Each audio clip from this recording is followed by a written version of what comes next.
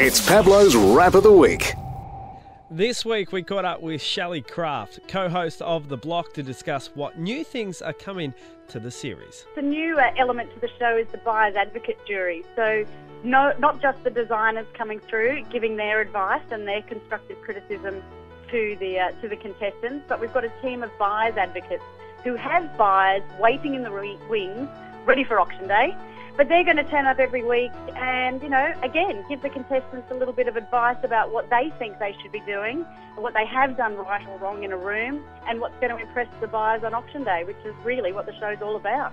We can't wait to see it. Most people do one renovation and they say that's enough. You guys are on your 10th series. I can't believe it. You're still going. We're all mad. We're all mad, Pablo. There's no question about that. We also caught up with comedian and author Xavier Toby, who wrote a book on the FIFO lifestyle, and I put my foot in it. Your first book, for people that don't know about it, basically you're a comedian.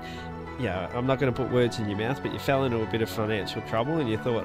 Oh, well, no, it's okay. I made some very poor business decisions and then compounded those by drinking way too much and maxing out a bunch of credit cards. That's exactly what happened, so it's okay. All right, well, I'm happy to put words in your mouth then. Yeah. We also spoke to professional triathlete this week, Rebecca Hoschke, about how I can train myself up to run a half marathon. Progressively increase your miles each week with your program. A bit of a rule of thumb, a 10% increase in each week is a nice steady progressive increase, because it's important not to get injured either.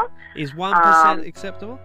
1%? Yeah, look, I think everybody's individual. It depends very much on people's lifestyle and career and, family and friends and all those sort of other aspects to people's lives. And if 1%, is manageable, then for sure. And lastly, it appears Xavier Toby never wants to see his own book again.